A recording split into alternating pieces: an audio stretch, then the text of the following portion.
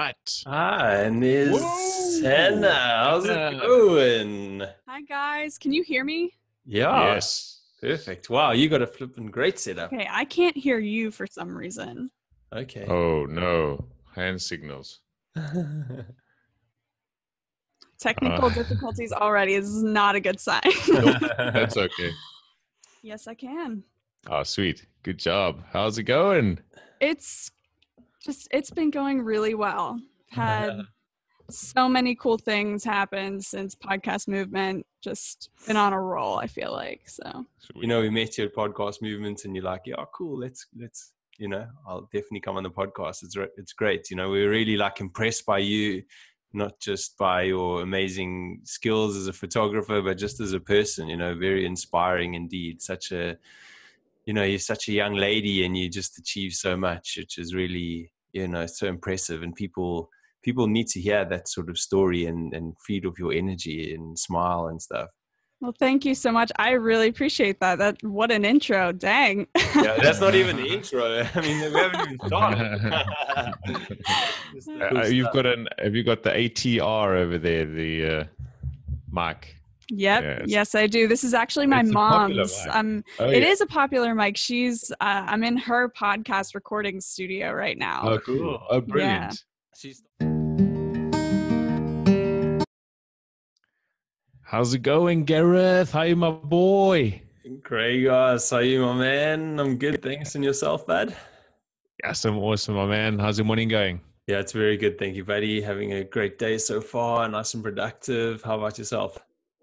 Yeah, it's been a good day. Really awesome, my man. I'm excited to get into this chat with a vibrant and exciting young woman. Yeah, we had a great chat. We spoke to a young lady whose 21st birthday was actually yesterday, Hannah Phillips. Woo! So a bit about Hannah. Hannah is a born and bred Pittsburgh girl. Hannah was homeschooled from kindergarten to 7th grade with her 3 younger siblings. Who she is today and the outlook she has on life, she owes to her parents for homeschooling her. Hannah is definitely wise and sophisticated beyond her years. This lady is an incredible inspiration indeed. And like we said, yesterday was actually her 21st birthday, which is rather exciting. Hannah started her first business when she was 10 years old, can you believe? And now she runs 2 successful businesses. Hannah is a coffee addict, a Pittsburgh advocate, a college opt-out, Harry Potter nerd, wannabe author, artist, entrepreneur, creator, and leader. Hannah believes one of her missions on this earth is to help other young creatives realize just how possible it is to build a creative career for themselves. And if she can do it, they can too. Hannah is the founder of Hannah Phillips Media and the chief creative officer at Piper Creative. And in this chat, we got into some really great topics, didn't we, Craig? Yeah, we did, Gareth. We were really blown away by our chat with this young and vibrant, exciting, and really switched on Hannah Phillips. And we spoke about how Hannah actually credits homeschooling for her many successes in her young life. We also spoke about what it's like to start a business at the tender age of 10 years old, and why tapping into your creativity and exploring fun in your life is so important. We also got into why the old school way of your stock standard sort of university education is actually dead. And we also got into a new way of building your brand through documenting as a service, which they offer at Piper Creative. How she stays on top of trends in social media. And she gives us a whole bunch of tips on how to use Instagram well and efficiently. We also got onto how Hannah is actually a firm believer in the law of attraction, which was really interesting. And we also got into some sort of more adult topics, if you think about how screen time can stunt the imagination of youngsters and old alike, and why it's such a passive way of consuming information. we also ended off on we ended off by talking about her personal challenges, which she does, and that currently she's busy doing a painting a day for 30 days in a row, which is amazing. And we discuss why personal challenges are actually so important for us all to do. So, Gareth, we have some thoughts on homeschooling ourselves, haven't we? Yeah, we do indeed, Craig. And I'm a big fan of homeschooling. I don't have my own kids yet, but I definitely will homeschool my kids, I think. Marissa and I have spoken about it, and it's something we're both keen to do. And it's primarily down to, I guess, the kids that I've met that have been homeschooled. I met some in South America who were so switched on, so worldly and wise. And, speaking to Hannah in this podcast was just another reason to kind of believe in it and just see just how amazing she was in her view in the world, or of the world.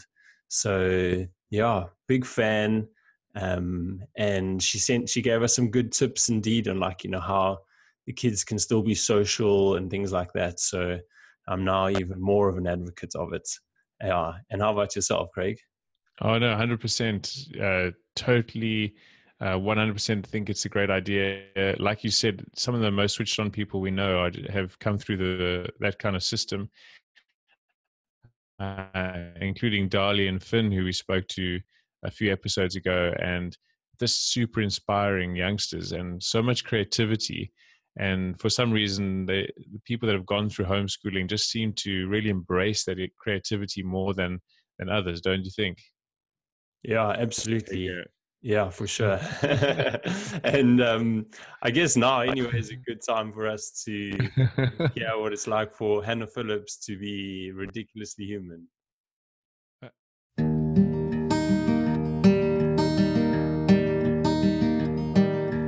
Waking at dawn. Okay, well, good afternoon there, Hannah Phillips from Pittsburgh. How are you doing today? I'm doing fantastic. Thank you so much for having me on. It's our absolute pleasure. We're excited to chat to you today. I'm sorry, can you repeat that?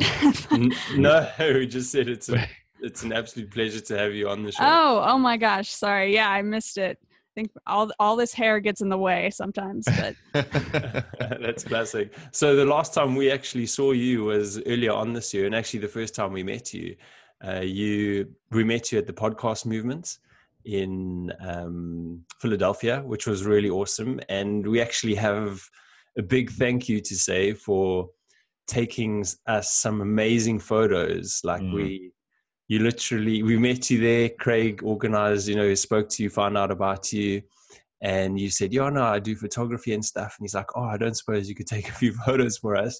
And literally they were the most amazing photos ever. So, and we're using them everywhere now. So thank you so much for doing that. Yeah. I am so happy that you guys like them. That was such a fun shoot. I always like to explore whatever city I'm in and document it with my camera and just share my passions with people. So that was such a fun little afternoon. I loved it. It was awesome. I was thinking about it. It was one of those moments where, in life, you should definitely take the certain decisions, right? So when I went to the one track that we were in at podcast conference, there was a whole row of open chairs, and then there was these two ladies at the end. I was like, well, the easy way is I'm going to sit here, or I can go sit right next to you. And I was like, I went all the way down and I sat next to you. I thought, I want to meet some people. So then I sat next to you and your mum. And actually how it went down is you actually offered to take some photos, which was really cool. It's like you were the one going, like, I'm so passionate about what I do. And like we were kind of chit-chatting during the chat actually, which was probably naughty, but and we were just like so passionate about and that passion was like, wow, of course we want to get your photos. I just knew you were going to take great photos. And that's clearly transitioned into your business life now, because it's like that just shows how much when someone's passionate about something, how much it just influences others. And I was like, what do you do? How do you do it? Just because of your passion. So keep that up. It's awesome. So thank you for that. I'm really glad that comes through. I really, really just hope to radiate that passion, that joy that for what I do and spread it to other people. That's the best thing you can do for people, right? Is just give them that positive energy and they take it back and it builds that momentum. And I mean, that weekend or those couple of days were so awesome, because that's the attitude that every single person there brought. They were just so excited to be around people who love the same things as them, and it was awesome. Yeah, tell me about it. Yeah, and you've actually got a big day coming up this month, haven't you? It's your 21st birthday, which is exciting. Right. Yes, my 21st birthday. I don't have major plans for the birthday itself. My birthday fell on a Tuesday this year, and you can't really go too wild on a Tuesday. But no, I think I'm gonna spend some time with my family, and then the following weekend I'm gonna go out with some friends and celebrate. Cool. That's really awesome. That's awesome. So, and Hannah, go for it, Gareth. Yeah, no, you go ahead, Greg. No, that's good. So I was just going to say, so, you've got a real interesting entrepreneurial journey and a really interesting life. And, as Gareth said, you're only turning 21 soon. So this is quite incredible, really. But we'd love to go along your journey thus far. And as a youngster, you were homeschooled until about 7th grade. Mm-hmm. Can we go into that a little bit and explore what that was like for you? Yeah, absolutely. Ask away. Well, what was it like? I mean, being homeschooled. Did you start off homeschooled, or did you? How it started, I went to a private preschool, and every year after that, from kindergarten through 7th grade, I was homeschooled, and I credit homeschooling to everything that I have and everything that I am today. It shaped me as a human, and I got to really just discover who I was.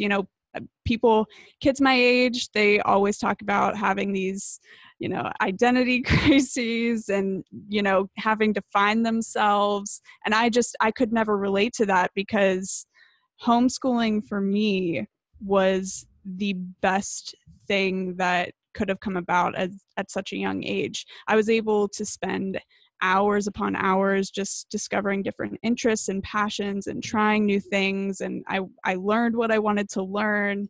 It was really quite incredible. And along with that, my 3 younger siblings were homeschooled along with me, and it just forged such a deeper bond with all of us. And we have, again, like the great relationship with my parents, it all came from homeschooling, and I'm just so grateful for it. Wow, that's amazing. So what does a typical day, consist of when you're at school, at home? Yeah, so I remember I would wake up, spend a decent number of hours in my PJs, and my typical schooling routine took about 2 hours at the most. So I would get done what I had to get done, and then I had all this free time to paint or read or, play outside. It was the most epic childhood I could have asked for, quite honestly. And I don't express that to my mom enough. I don't, thank her enough for it, but it was truly just the best thing that could have happened. So would she encourage you, okay, now schooling's done, and obviously she was there with you guys, and then she'd say, okay, now you've got some time to explore something you want to, or would she say, okay, today you're going to read, or you're going to paint, or do you know what I mean? Or would she say, okay, this is the time to explore stuff you enjoy? Right. No, there really wasn't structure around it. And I found out very quickly that there were specific things I really enjoyed and gravitated towards. So like I mentioned, I would spend hours painting and drawing and pack sketchbooks with scenes from my own head. And just my imagination was on fire as a kid, and I'm trying to regain that today because, you know, growing up in a digital age, it is difficult. But yeah, I would spend hours drawing and reading. I read books by the stack. I just nourished my mind with stories and worlds that I wanted to dive into. And then I also grew up playing tennis. My dad is a professional tennis coach. So grew up with my dad as a coach and took tennis pretty seriously until I was about 13. And then I just started playing for the high school I attended. Wow. So who does your dad like coach? Does he coach anyone we might know? Probably not. I'm trying to think.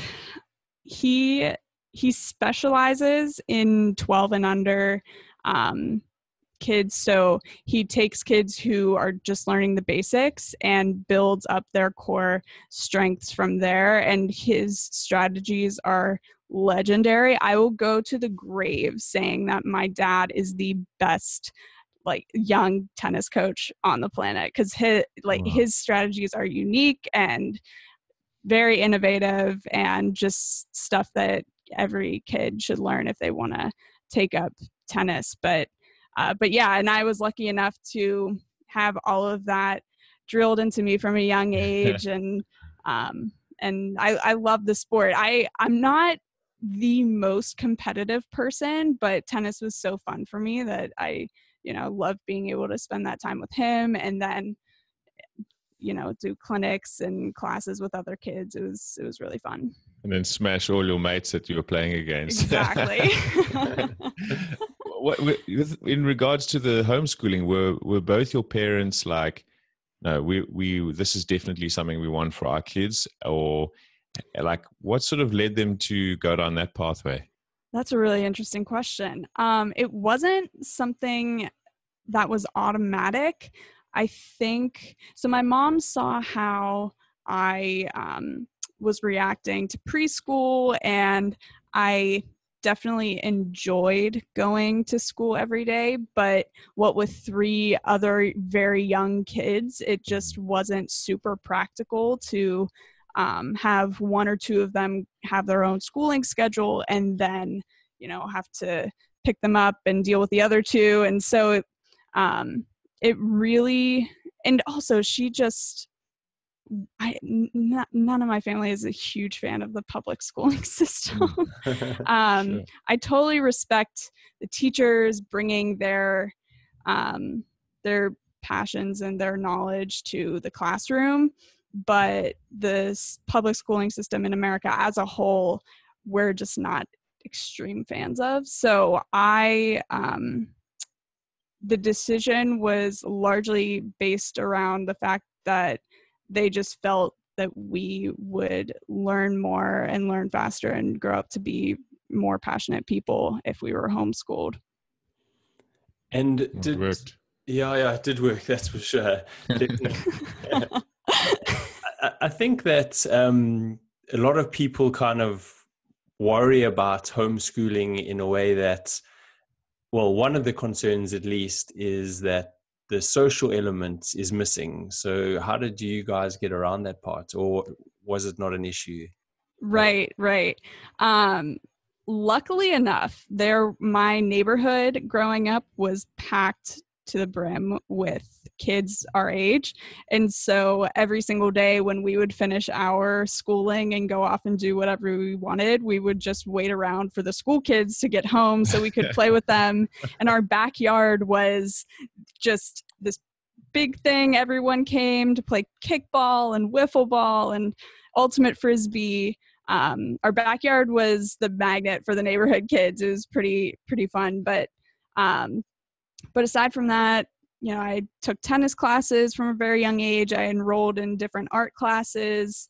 But yeah, the social thing was never a huge concern for me. I am very introverted naturally. I love having my alone time. I can legitimately go weeks without having to interact with people. Not that it's enjoyable. I'm just very neutral about it. I get a lot of energy from just being alone and doing my own things. So the social aspect of homeschooling didn't make a huge impact on me, just because I spent my days doing stuff that energized me anyway. Oh, that's awesome. It just sounds so amazing. Eh? And so it just seems to make so much sense that you'd have your schooling done, then you'd have time to like do your thing. And then then you'd actually almost have an extra third that other kids don't have, like that time where you get to explore your own creativity and stuff. Whereas the other kids would be like, force fed at school and then they play. It's only two things basically. And then maybe some of them would go and read and stuff, but mostly you want to hang out with your mates then, obviously, So then at least you had that time in between where you got to like read and draw and stuff where I'm sure other kids might not have. So it's a whole extra like chunk to a day. I think it's really valuable. So tell us more about your drawing and your art and your painting. How did that develop and what do you enjoy about it at the moment? Oh my gosh. That's such a loaded question for me, because it is my one true passion in life is art and creating things on canvas or paper, what have you. I think I started drawing as soon as I could hold a crayon in my chubby toddler hands. Like I was always drawn to it, no pun intended. But yeah, I've been doing it for as long as I can remember, and it just evolved so naturally. It was my favorite way to spend time, and pretty much still is. And just a little bit about your mom, like, so what did her kind of day look like? She would, teach you guys, and then she was also studying, if I'm right, at the time. So she would teach us, get all of our schooling done. And then, being a mom is a full-time job, obviously. So she was practicing law when we were very young. I remember her going to work maybe when I was 3 or 4 years old and having a babysitter at that time. But she became a full-time stay-at-home mom and teacher after I turned 4, somewhere around there, because my siblings and I were all very close in age. I am, as mentioned, about to turn 21. My younger brother just turned 20, so we are 11 months apart. And then my sister's 18 and my youngest brother is 16. So she had a gaggle of tiny kids, all like under the age of 5, for many years. So she gave up her job, became a full-time stay-at-home mom, and her days just revolved around us learning and hopefully not tearing each other's hair out. Yeah, for sure. And did you went back to school eventually? Did you, like around about grade 8? How did that go? Like, how did you integrate back in, and what was the feeling like for you?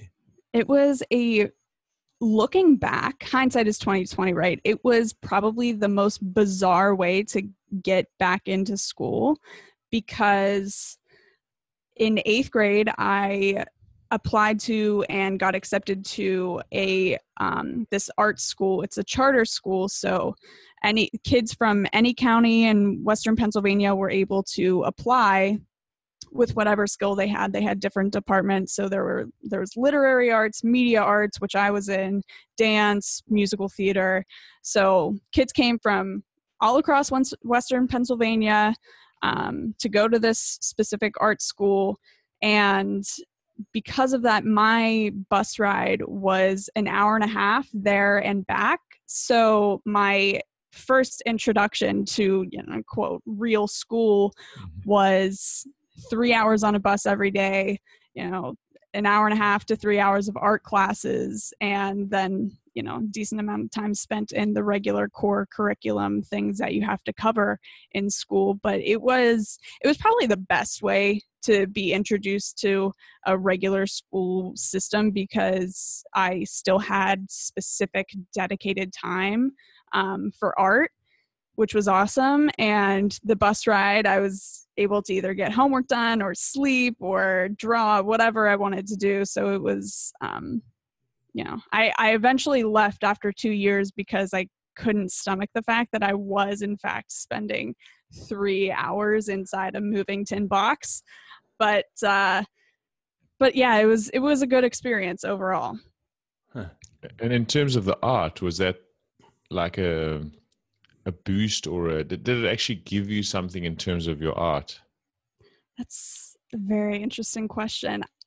It was the first time that I ever took assignments and did specific projects that I didn't give myself, or worked on things and skills that I wasn't trying to self-evolve. So in that sense, it was very good for learning and growing. But I'm not the classroom type of person, and I prefer to not be assigned work, hence being my own boss today.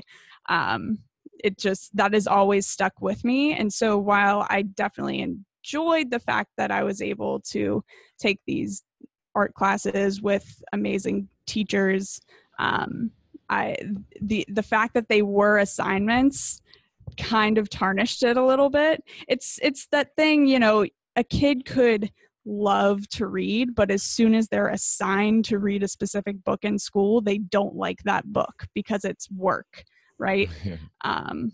So yeah, it had a little bit of that thrown into it. Yeah.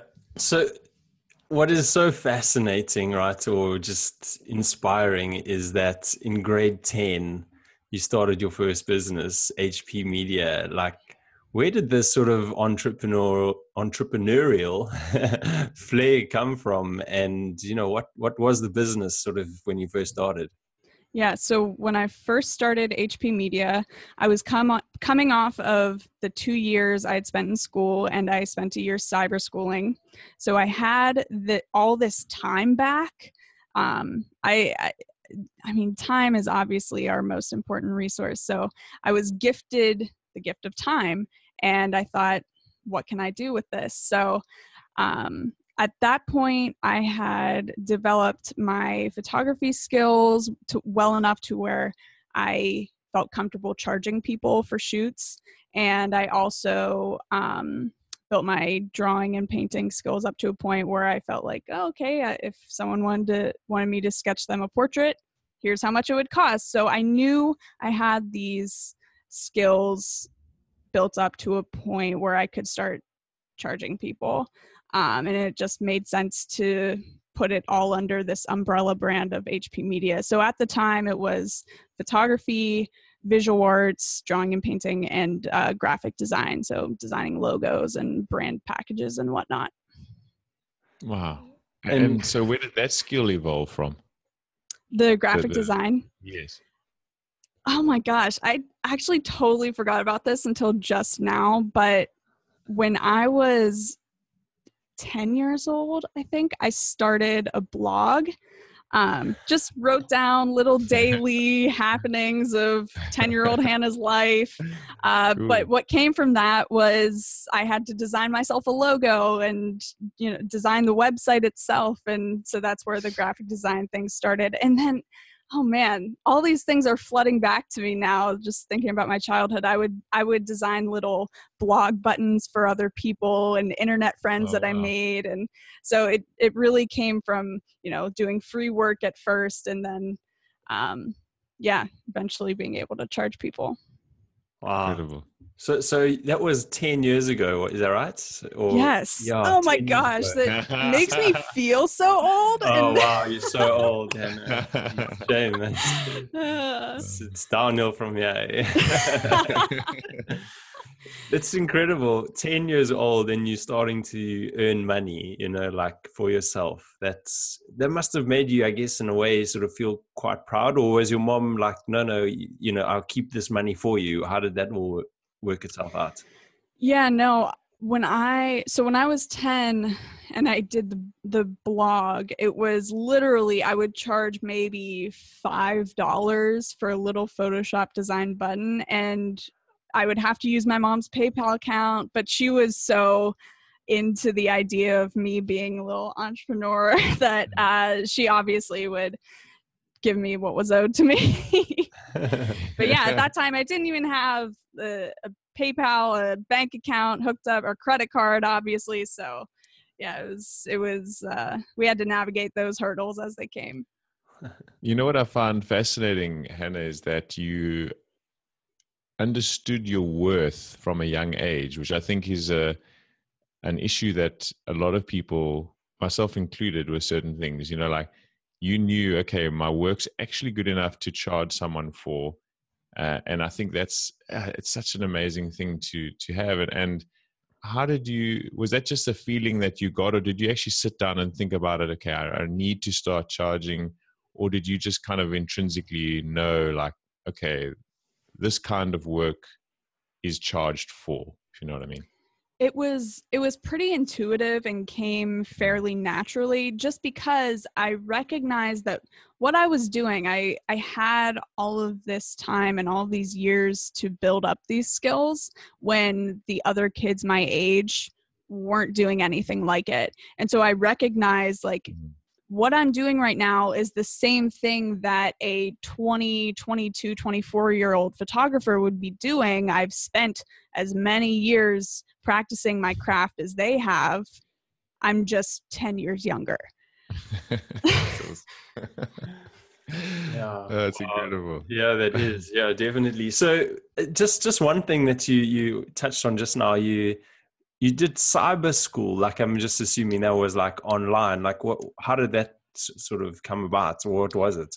Yeah, cyber school. So I did cyber school because for so many different reasons. One of them being that I didn't really want to spend 3 years going to my local public high school. I ended up going there for 2 years, my last 2 years of high school. But cyber school came about because I genuinely really missed the time that I was able to spend before I started school, working on the things that I loved. So that was the ultimate reason. My daily schooling routine was still able to be kept under 3 hours. It was more so, that was the year that I dedicated to building HP Media and putting that brand around myself. And tell us a bit about the photography. We haven't really explored that at all. Did that follow on from your art, and you just enjoyed beautiful things, or had someone said, hey, you should give this a go? How did your skill or your love for photography evolve? Yeah, so I think I was probably 10 or 11 the first time I tried using my mom's little point and shoot camera, and I spent 3 years using that and playing around with that until I was 14 when I for my birthday I split the cost of a nice professional DSLR camera, and from there I just practiced and did so much free work, and at that time I was a freshman in high school, and because I was going to this art school, I was able to take headshots for all the theater majors. I was able to take all these dance action shots for my dance friends. It was really something that I was able to practice a lot. And I also took a couple of photography classes at the art school. So yeah, it just evolved naturally from my love of, I guess, aesthetically pleasing things and being able, it's its own form of art. So, For sure. Yeah. Did you notice that you were sort of more wise than your fellow students? Oh man. Sounds slightly egotistical to say yes. However, I don't think I thought of it as wisdom or superiority. I just knew that I was more introspective than a lot of people that were surrounding me at that age. And that definitely came from just being around my parents and my siblings for so many more hours than these kids were around their families. I mean, I literally spent every single day with my family, and because of that, I was brought up on so strongly on these rules of respect and integrity and just showing empathy.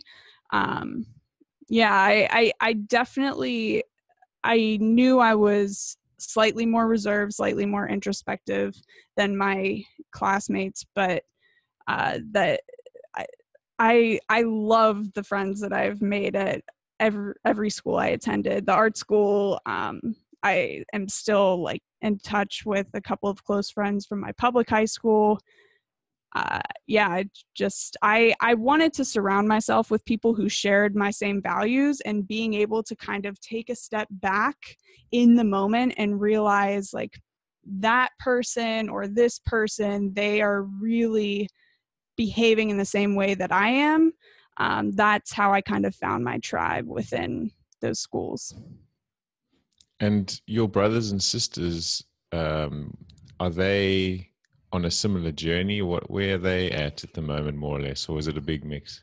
Right. No, so my youngest brother is a junior in high school, which is so crazy. He just started to drive. It's weird. It's so weird. He's still the baby of the family in all of our heads.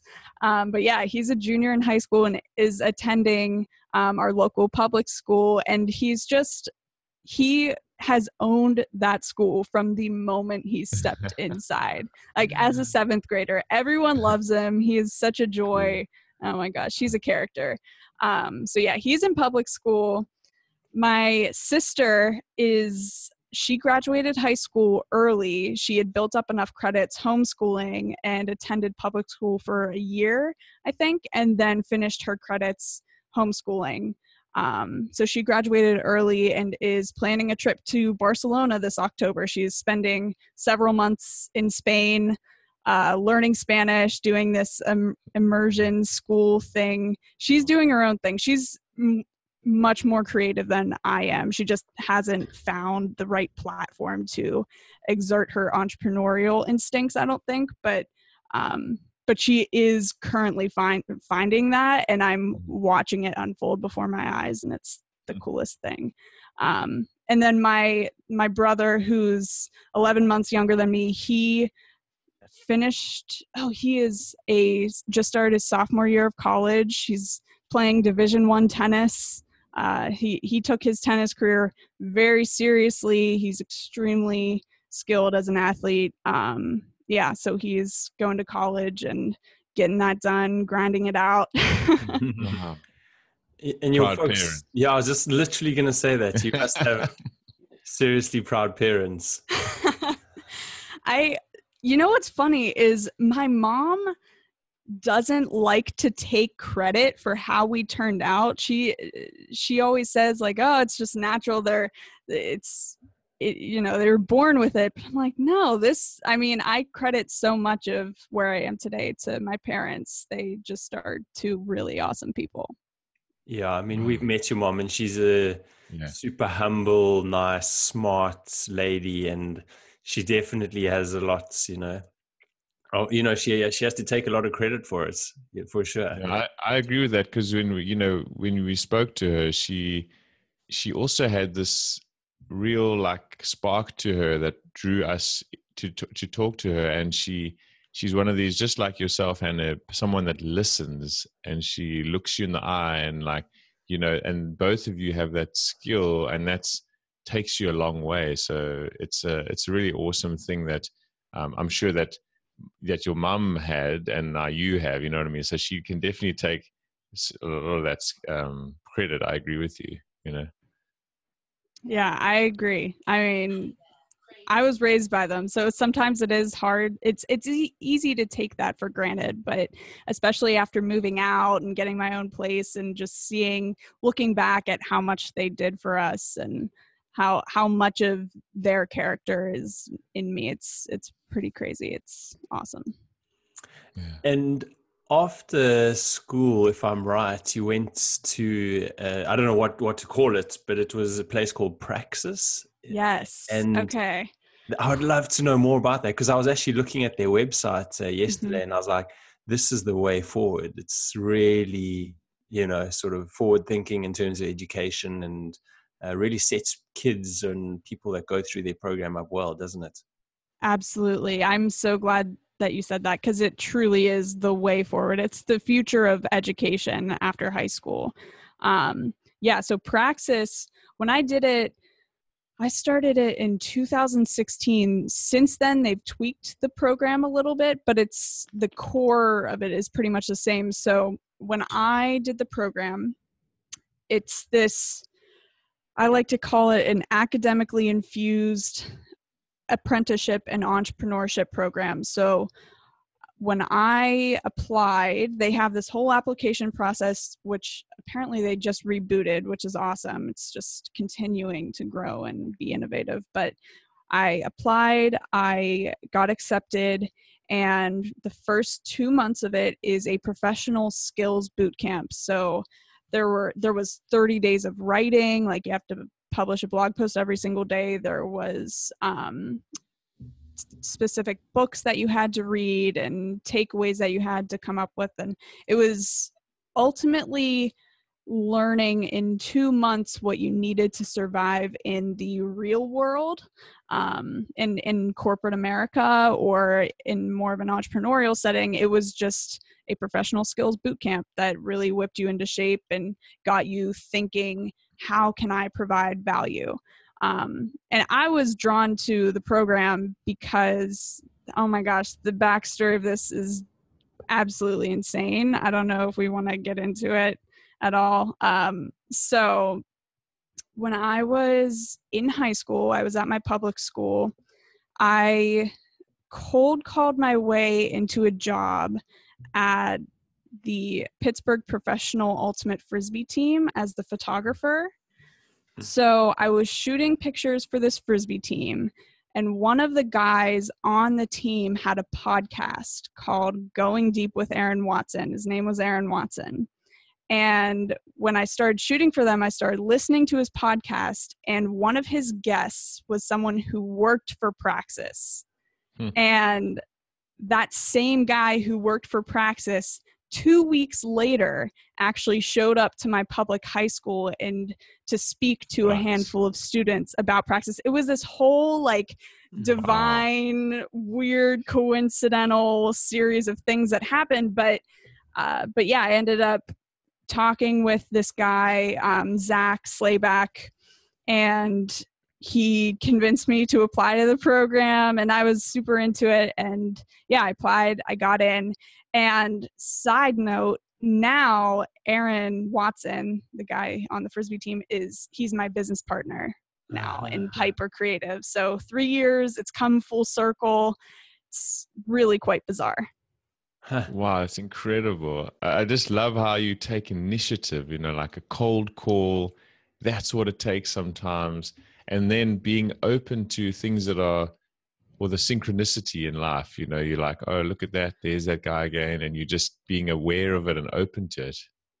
Oh my gosh. It's something that I am so consciously aware of now.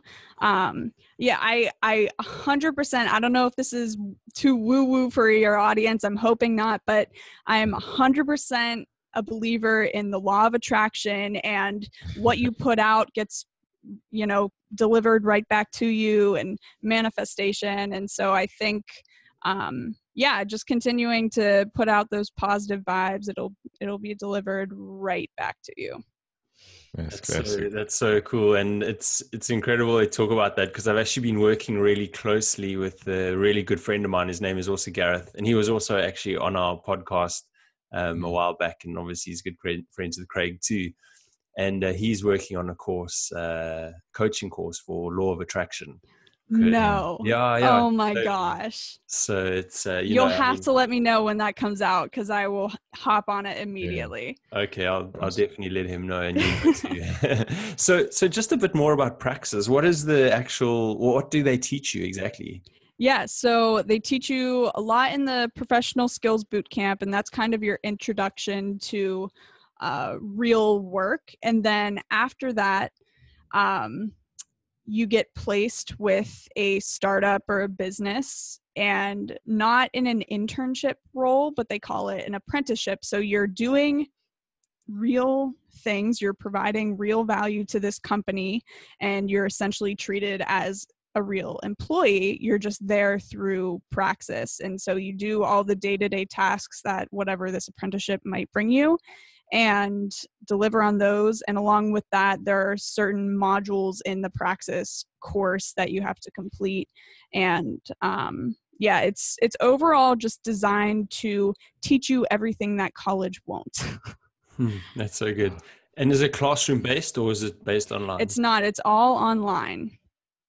Yeah, and then they place you with specific businesses. You can request to be placed at somewhere within your city, but a lot of my good friends have had to travel from across the country. One of my closest friends now, she got placed at a business in Pittsburgh, and I got to know her through the Praxis program, and now she is like full-time living here, works at this company full-time, and started there as an employee after the program was done. That's the coolest thing about the program itself, is they pretty much guarantee you a really well-paid job at the end of it, because you're proving to your employer that you can provide value and that you're you have what it takes to be a full-time employee.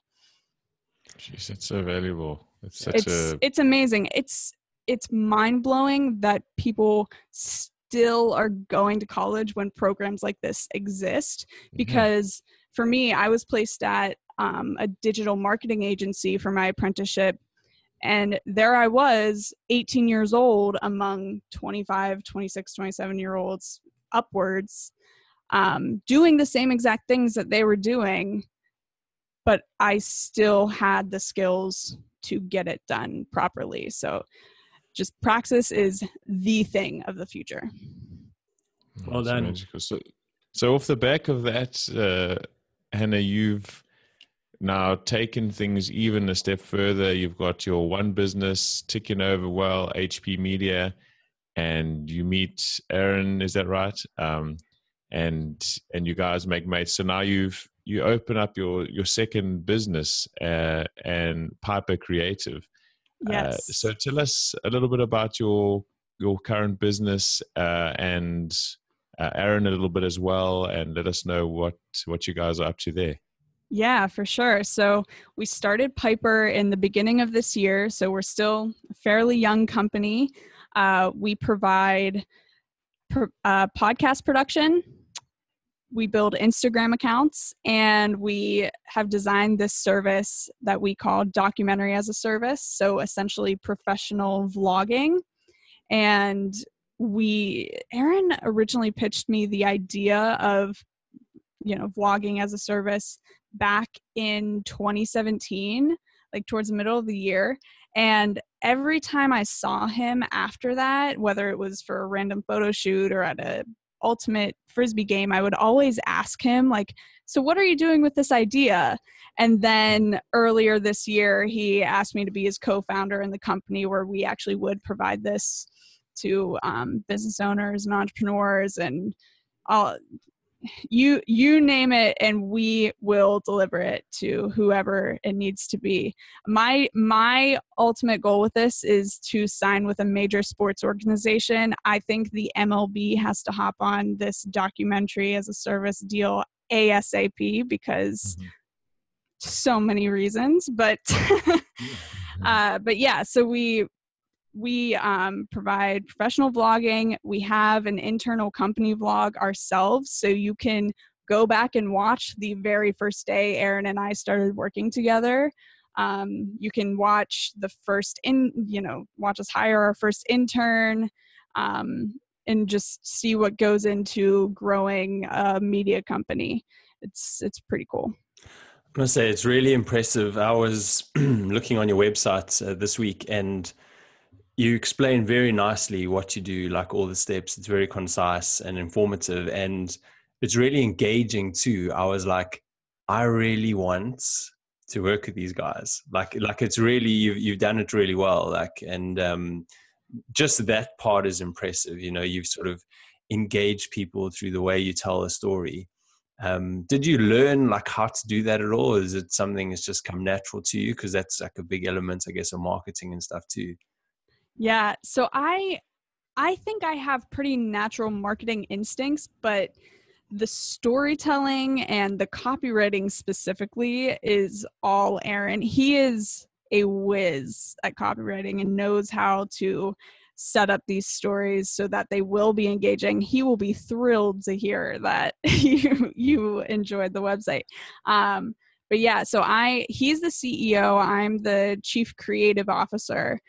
So I handle all things visual and aesthetics and all this visual content creation. But going back to the original question, is the storytelling is at our core. That's what we want to get across most with Piper, is just teaching people and telling these engaging stories for other business owners and entrepreneurs and organizations. But what is really interesting that I noticed that you said is that it's pretty concise. Our website is fairly concise, and we lay out specifically what we can do. And that was very intentional. We didn't want to start Piper as this full service digital agency that we can do everything under the sun. We provide everything. And when you say that you can provide everything, people really don't know what you can do for them. And so we wanted to lay out very specifically, this is what we do. This is how we can help you. Yeah, it's very interesting because we've actually sort of started learning a bit more about storytelling ourselves recently. And there was one book in particular called Story Brand Scripts by a guy called Donald Miller. And it's really like when you start understanding how to tell a good story, you notice the good websites from the kind of average websites, and you know the way people sort of position their companies. It certainly is an art, and you don't know it until you actually read these sort of books and you go, okay, that's what you're supposed to do. Yeah, absolutely. And just I'm trying to consume as much content like that as I can, especially now I'm doing a little digital detox for the month of September. But yeah, I will definitely check out that book. That's a good tip. Need to read that one. It is a really good one. I would also highly recommend it. It's like, you know, it's so much, it's just to put it into a format that is concise. Like you say, it's so valuable to be able to do that and use it as a skill. You know, it's what links us all. We love stories, you know. But I actually must say, just briefly, I love that vlog of you guys. You guys have got a good energy together, and it's you just have a laugh, and it's so like honest and open, and so that like it's actually really enjoyable to watch. Not just if you're trying to like, you know what I mean, like you're not just learning about the business, but it's just fun to watch as well, which I think is really smart as well of you guys, and you've got a good chemistry, which is really cool. But I wanted to ask you just briefly, documentary as a service. Can you just explain that to us a little bit more? Like, what is that actually? What do you do with that?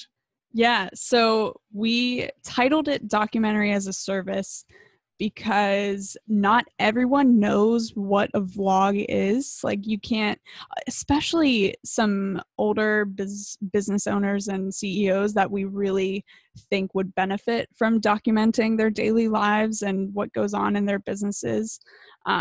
So coming to them with this specific term, documentary as a service, we're able to lay out in detail, like what we're doing for you is documenting how you eat, sleep, and breathe. Maybe not sleep, but we want to capture your daily life and turn it into interesting, engaging content so that your customers and your clients kind of see what's going on behind the curtain. And especially, it's so funny that you mentioned like our the Piper vlog, because personal brands are driven by the people behind them. And so many major corporate brands aren't giving you faces to root for, right? So that's what we ultimately want to provide is you know, people will take so much more stock into your company if you show them who it is that's running it and who started it, and give them the backstory. And that's what we're doing. Yeah. So vlogging, I guess, is, one of many trends going on. Like, what is the actual importance of it, do you feel like, for someone to talk about their daily life? Like, why is it so important? And Right. So if it were up to me, every person would be documenting their life in one way or another, whether that's through a blog, a vlog, through their Instagram stories, what have you. I think everyone should be documenting because there's enormous value in documentation. One of my favorite examples is we were recently interviewing someone for Aaron's podcast, and this woman, she owns a mapping company, like a digital geographic something or other. I don't know the proper terminology, but we had this meeting with her and the podcast on film, obviously. And she asked that very same question, like, why do you do this? Why are you documenting everything? And Aaron said, because in the year 2023, when you get asked to perform the US Census or what have you, when your company gets to that point, we'll be able to go back in our company vlog and show this exact past 30 seconds of me suggesting this. And we'll be able to create that tie for people and show that it's all about community and creating these things where people are really able to be interwoven and really invested in your story. And how do you go about it? So do you have a team that sort of, okay, like I'm just imagining they wake up the person that you're vlogging, you go over to their house and you're waiting for them with the camera and you're like, cool, let's go. Yeah.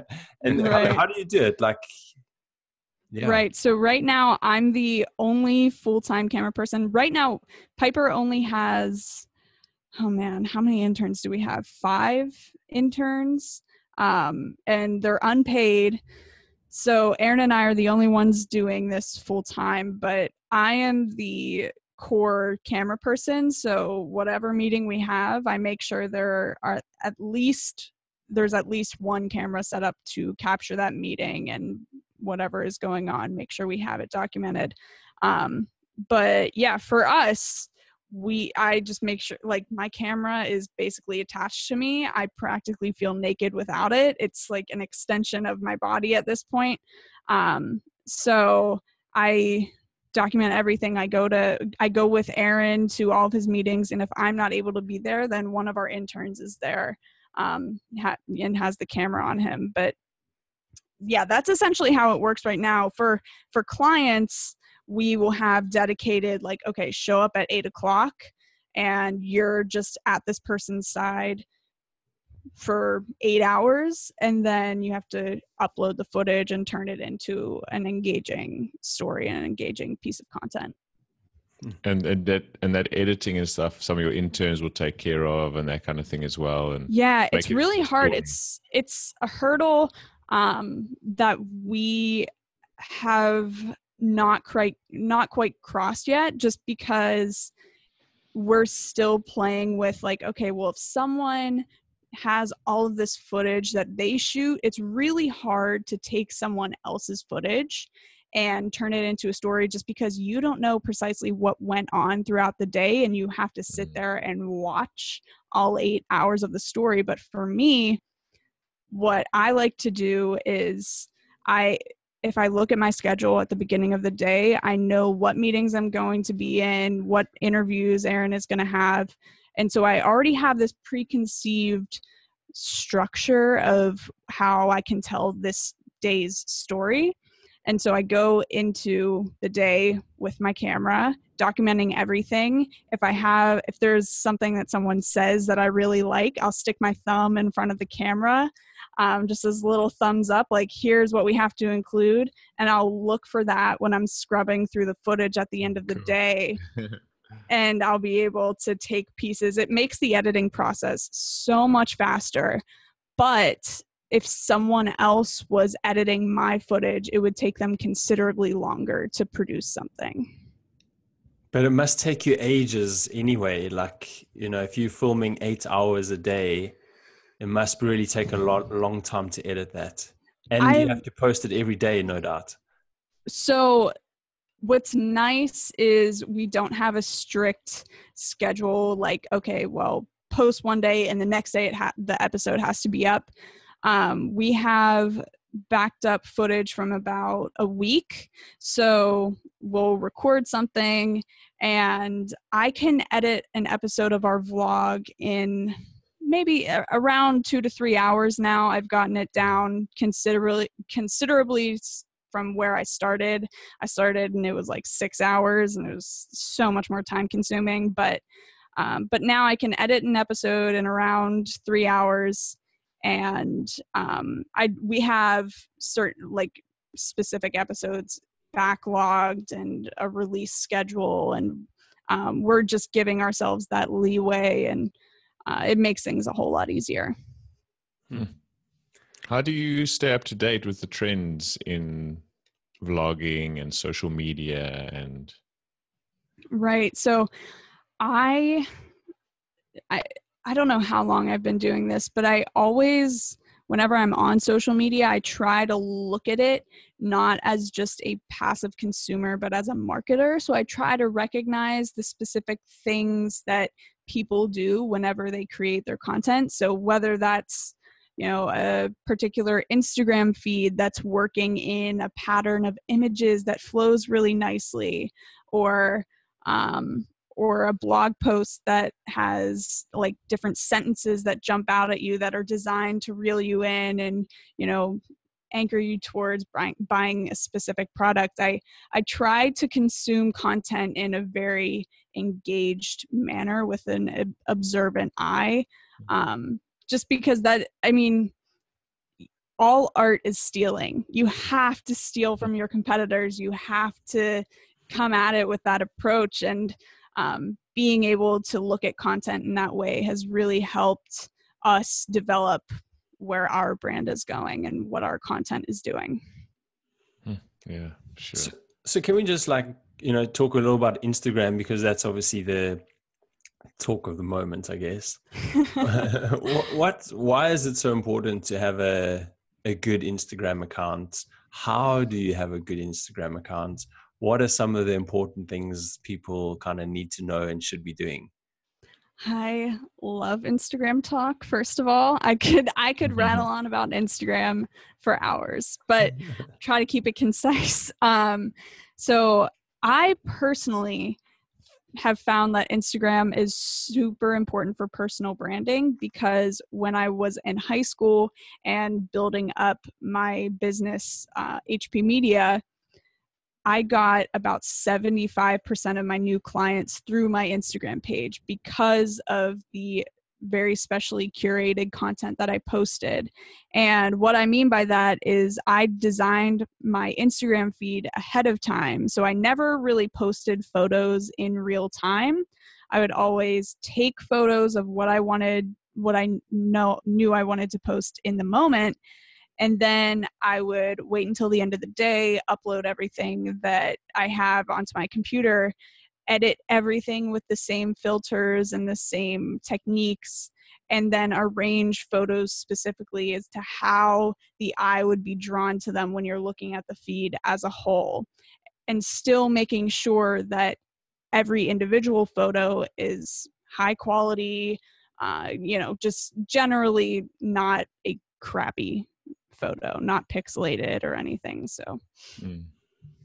So how would that work for like a client? So say we said, okay, cool, we want to work with you as Ridiculously Human. Is that possible? Like someone overseas can work with you, or is it generally someone closer to you? Yeah, absolutely. We have one client right now where he sends us pictures that he's taken at at the end of every week, and we edit them in a specific way. We have his designated filter that we use for all of his pictures, and that gives his overall feed a very unified look while still telling his personal brand's story. So, and then there are other things that you can do. I don't know if you guys follow Gary Vaynerchuk on Instagram, but he's a great example of how you don't have to use exclusively photos. You can, use pictures with text. You can, do all of these different ways and to manipulate headshots. And he utilizes video a lot, which is crucial. But yeah, there are just so many ways to get around the geographical complications that we found. So yeah, it's definitely possible. And that would tie into like the scalability of your business, I guess, to be able to work not just on location. Yeah, absolutely. That's so crucial, because right now I am the only photographer that the team has. I'm training a few of the interns, like how to use a DSLR camera and the basics of shooting in manual, and having an eye for the rule of thirds and all this different stuff. But I'm the only one who has the experience that is needed to produce client level work. And so being able to work with clients overseas or not based in Pittsburgh is pretty crucial, because I don't have to worry about dedicating 10, 15 hours a week on photo shoots, which it's very time consuming. And then editing after that, I cut out the shooting part entirely, and I just have to worry about the editing. And that's something that is also trainable to the interns. So yeah. It sounds pretty like full on to me. You must have a seriously busy schedule each day. I do. What's really nice about it, though, is Aaron and I have gotten really, really good at packing specific days of the week to the brim. So we'll have maybe 4 or 5 meetings in one day, and then a couple of off days, and then another really busy day. And so that just really helps with the vlog schedule. It helps with, just to catch up with editing, because Aaron has a ton of business development stuff that he's doing for Piper on those off days, and he has to edit his podcast episodes. So yeah, it really helps to be very strategic in when we schedule meetings and who they're with and where they are. It's we've gotten really good at that over time. It started out where it was very scattered and kind of hectic, but it's just a muscle that you have to train and learn what's best for you. Mm-hmm. It's interesting. One can fit so much more into a specific a lot of time, more than you think. Always, like I always realize that so often, is that like if you put the time frame down, you can do it as long as it's time, really good time management, which you've learned at a young age, which is pretty awesome actually. Yeah, it's definitely beneficial to have a lot of things on the schedule, because that does force you to use your time wisely. I had to learn that through trial and error, though. I still consider time management one of my weak points, which is crazy. But yeah, it's just something that I constantly have to work on. Well, we'll give you a bit of slack. I mean, you're 21 yet, so that's streets ahead of probably many people that are our age and older. So well done. Just before we move away from Instagram, like, what are your thoughts on, say, using stories versus actual posting photos? Like, what's the percentage that you think is better? Right. Yeah. Right. So I'm of the strong opinion that you should use your stories more so in a documentarian type of way. So people tend to get really frustrated with accounts that post more than 2 times a day on their actual Instagram feed. But if you have a lot of high quality images that you want to share, Instagram stories is a great way to post those and let them be seen. it just is another outlet to share your skills, and people can obviously choose whether or not they want to click on your story or watch it. I try to utilize Instagram stories as much as I can while still keeping a very curated feed. So right now, I haven't been on my Instagram stories quite as much because I'm doing the little digital detox, but I'm still able to, that's where I post my daily paintings. It's up for 24 hours. And at the end of the month, I'll create a little story highlight with all 30 paintings, because I'm doing the 30 paintings in 30 days challenge. But yeah, I absolutely love Instagram stories. It's also a great tool to get comfortable speaking to the camera, because every single person on this earth has their own perspective on an issue or on a skill, or they know they have some form of knowledge that should be shared. And if you're not comfortable sitting down and producing a vlog or doing a whole long video, then just pop on Instagram stories and do a couple, like 4 30-second videos of you talking about a specific subject and asking for your followers' input. Like, oh, what do you think of this? And it's just a really easy hack to grow those, public speaking skills or storytelling skills. Love Instagram stories. So you were mentioning you reckon everyone should be on, putting up content like this. What are if you say I've got a personal brand, do you suggest a blog, a vlog, Instagram stories, and do you reckon you should do them all, or should you zone in on one that you're really good at or enjoy? It's a really good question. So I am of the strong opinion that more content is always better.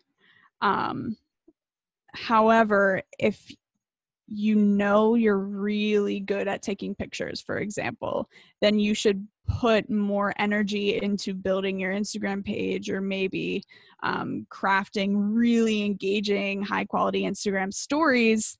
Then if you're not that skilled at filmmaking, you shouldn't try to fumble with something and, produce an inordinate amount of content that you're not comfortable with if you don't want to make a vlog. But yeah, I mean, Instagram is such a great starting point because it lets you get practice copywriting. It lets you train your eye for the visual aesthetic side of things. And it also gives you an outlet to talk to the camera and get comfortable with that. Yeah. It's also interesting. It's amazing how life has just sort of moved on. Not in your, I guess, in your lifetime, but for us, all this stuff is it's all so different, should I say. I like to argue, though, that I am of the last generation that actually did grow up playing outside and whatever. I think people my age get a lot of flack for not, being addicted to their phones always. But I think that we were able to grow and evolve with it, but still kind of remember what it was like without it. It's homeschooling. Homeschooling. It has to be the homeschooling, I guess.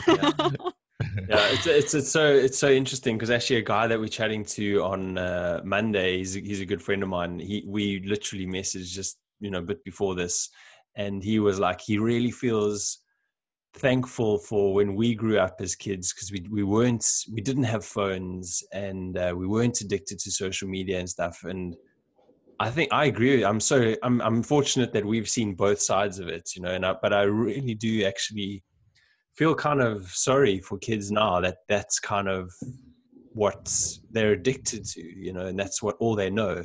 Yep. I totally agree. I still think that screen time should be limited among young kids.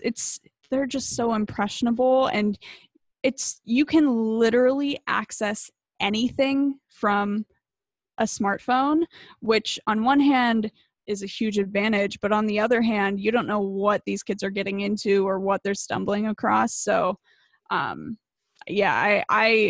definitely think screen time should be limited, and if you do have to use a phone, I have to use a phone for my job. That's the reality of it. I am slowly learning how to limit myself and be less of a passive consumer and more of a strategic content creator. I reckon it's tough though, like, because as you say, okay, we should be documenting our lives. And then you're like, oh, no, put your phone down. But in a modern world, you should be doing that. And you should be encouraging the use of the latest technologies and things like that to help. So I feel like it's a real tough one sometimes, because, you know, that is the way forward as well. And so are we just being, you know, a little bit old school and like, remember when I was young? Do you know what I mean? Absolutely. And let me just clarify, I love hopping on the new innovation and technology trends. I want to be up to date with that. I just think for younger kids, it's so dangerous to pop them in front of a screen and let them spend hours upon hours just not using their brain at all. Like if they're spending hours in front of the television, then that is extremely passive consumption. Their imagination is being drained by the minute.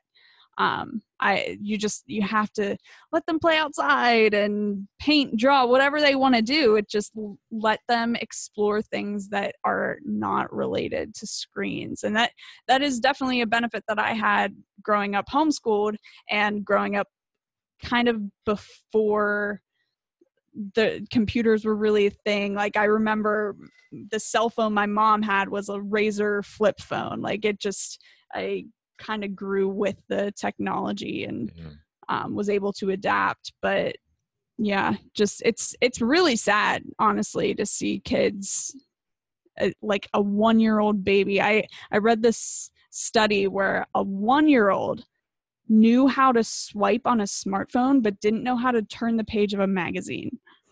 That was a real thing. But it's terrifying. I don't know. It's sad. Yeah. I actually reckon we have no idea what we're creating now. You know, like there's just going to be this almost generation of probably not zombies, but you know what I mean? People are going to be so addicted. Yeah. And just so reliant. Yeah. You should be able to have a life outside of screens and be adaptable rather than reliant on them. 100%. So Hannah, what exciting things have you got coming up in the next sort of few months, or plans and things like that? Oh my gosh. So, I mean, right now I'm just hardcore focused on this 30 paintings in 30 days challenge. So for every single day in the month of September, I'm creating a painting. And then along with that, I'm doing a digital detox. So I've cut out all time on social media, except the one exception is to post my daily painting just to keep myself accountable. But yeah, and it's amazing. I mean, I'm barely a week in and I feel better. I've been getting up earlier. I've listened to 5 audiobooks and countless podcasts in the past week. And it's such a difference what cutting out like Netflix and YouTube and all this different stuff, because you don't realize what kind of noise that creates in your brain until it's gone. It's really quite remarkable. So I'm full on enjoying just kind of having a quieter, more centered mind and not relying on social media to give me inspiration, and really tapping into the inspiration that I had as a kid. You know, it's honestly, it's getting back to 5-year-old Hannah who would spend hours drawing and painting and coming up with these scenes from her own head. And I'm getting a little bit of that imagination back. So it's pretty cool. Wow. It's very hard to be present when you're consuming. I think that I was just thinking about that now when you're saying that you're always somewhere else. Absolutely. Absolutely. And I've started meditating, and that definitely has been a mood lifter. I've dabbled with it in the past, but I've been doing it like a solid half hour every single day for the past week since the challenge started. And it is making me so much more mindful and present, and it's really pretty cool. Wow. And Hannah, why do you do challenges, or why do people have these 30-day challenges? What's the point of it, and what do you think you get from it? The point of it for me, so I did it last year. This is the second year in a row that I'm doing it. And the point of it last year was to really get me out of probably the lowest point I've been at. Last summer, just a lot of different things happened in my personal life that kind of piled on. And I felt very much in a creative slump, but also in sort of an emotional slump. And so I knew that committing to this challenge and dedicating time every single day to do what I truly loved would be so good for me. And sure enough, at the end of the month, I was surrounded by 30 pieces of some of the most passionate work that I've done, and in such a different mindset. And so now this year, I'm approaching it with such a different, a different attitude. Like I wasn't in that dark place when I started. I was just rolling with Piper and working hard. And so starting in that already pretty high, happy place, I can't even imagine where I'll be at the end of the month. It's really exciting. And are the paintings, are they like ones that you're selling, or these are just sort of for yourself? Yeah. So I've had a few inquiries off of Instagram because I'm posting every single painting on my story. Had a few inquiries to purchase them. I will be selling them, but not until the end of the month. So I'll post all of them in my Etsy shop on October 1st. But the core reason for that is it's not that I really don't have much of an emotional attachment to my pieces. I have no problem selling my work. I just want to get the big epic photo at the end of the month with 30 of my paintings surrounding me, because that was maybe my favorite picture of last year, because it was the same thing. I just had 30 of my artwork, pieces of artwork around me, and it was really fun. So yeah, that's super inspiring, and such a great initiative. So well done for keeping at it, because it is tough to do that every single day. You know what I mean? Like some people manage like 3 days and then they'll drop out, or maybe like a week and then they drop out, and 30 days is very impressive. Absolutely. Yeah, it is hard. Last year, I genuinely thought I was going to give up after a week or so, but I didn't. It became part of my routine, and so I'm working into that sweet spot again this year. It's so much fun. The thing about like having this passion is I know specifically what I can do to cheer myself up and how I enjoy spending my time, but so many people my age don't have that. And I blame a lot of that on school and, the curriculum, and just they're not able to pursue what they're interested in. They have to follow this very strict set of guidelines of what they need to get done and what amount of time. And so again, homeschooling, this is like coming full circle, oddly enough, but homeschooling really did give me the greatest gift that I can carry on for the rest of my life, because I know what I'm passionate about and what I enjoy doing and how I'm going to create my legacy. You certainly changed my thoughts on the challenges. Actually, it was really awesome. Thank you. Because what I've seen with challenges is almost always a weight loss or a stopping. It's like a negative thing. Stop this, or don't do this, or whatever. But in your, like, I hadn't really thought of it in that way, in terms of let's do more of something that makes me happy kind of challenge, Exactly. Yeah. And it's the same thing. Like if I wanted to cut out sugar, for example, which I have been more conscious of lately, I will just substitute. And, my favorite thing, instead of gravitating towards ice cream in the grocery store, I have been absolutely loving frozen mango. This is such a weird tangent, but I have frozen mango after my dinner every single day, and it is the best thing ever. So yeah, it's learning how to enjoy the commitment that you're making. I like that. Living how to enjoy the commitment. That's an awesome way to almost finish. So, and we write a lot of show notes and stuff, and we obviously want people to find out more about you. And where can they find out about you? Website, social media, etc. Yeah, right. So you can follow me on Instagram, see how the painting challenge is going at HP Media, or you can check out my website at hannahphillipsmedia.com. Yeah, you can reach out to me directly. I am always happy to meet new people and talk to people about their passions and, just make that connection. It's fun.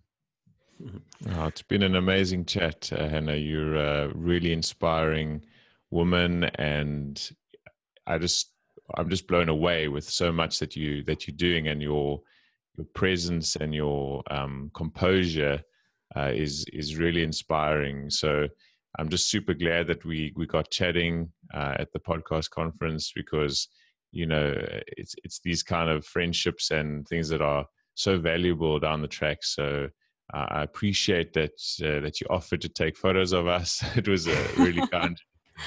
And keep up the good work, because I think it's inspiring for people of your age and younger, but also people of our age, a bit older than you, that go like, you know what, like reconnect with that youth, with the fun, with the pleasures in life. And I think that's a really cool message that you're putting out. And so we're just super grateful, obviously, for your time today, and have a great week. And we're looking forward to seeing how everything goes, and your art challenge with a big photo with all your art pieces. That's going to be awesome. Well, thank you so much for having me, guys. I am just so appreciative that you took the time to ask me about my story. It's just really quite amazing. I really appreciate it. That's a pleasure. And just a quick thank you from me. Craig, always says thank you very well. It was just so awesome chatting to you. Like, first of all, you have such a good presence about you. Your energy is always high. You have a smile on your face. You have this sort of like spark in your eye or twinkle in your eye. And it's so nice. Like Craig said, it's so nice seeing this energy and this sort of wise head on such a young shoulders. You know what I mean? It's just really inspiring, and keep doing the amazing work that you do. And you do motivate not just people like that are your sort of same age, or they probably really look up to you, but you motivate people that are sort of older than you, like Craig and I, to be better, sort of to push ourselves to look at the world in a different way. And it's sort of really inspiring, just sitting back and listening to your story and seeing everything that you've achieved. And you're not even 21. I mean, I'm totally blown away. So really congratulations, and we wish you all the best in absolutely everything that you do. And I'm so glad that Craig went and sat next to you as well. And it's been an absolute pleasure. It has on my end too, guys. Thank you so much. Cool. Thank you. Cool stuff. It was Cool. a great chat, Hannah. Yeah.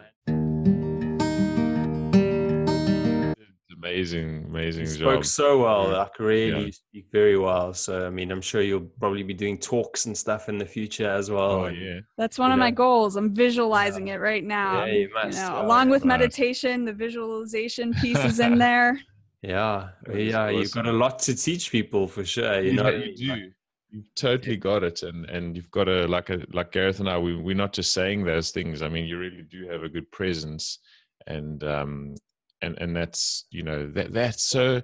It's hard to learn that. You know what I mean? And you've just already got that. So if you've got that, and the sky's the limit for you. It's seriously cool. You guys have no idea how much that actually means to me, because that's something that I have been consciously working on for such a long time now. Even today in particular, weirdly, like I told you how I'm kind of a believer in the law of attraction. But today in particular, I woke up in this very good headspace, and the thought that just kept rotating in my head was radiate joy, and that's all I really wanted to do. And you guys are the second and third people who told me I had a good presence today. The other one randomly was this cashier at the grocery store where I just went to buy some produce. Like, she said, "Oh my gosh, your smiling face, I'm loving it."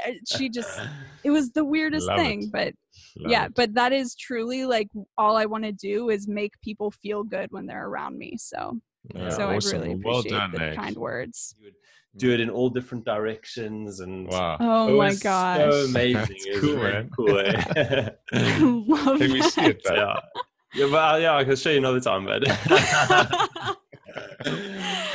I am the dorkiest dancer of all time, so I might pass on that, but it sounds amazing. It was interesting.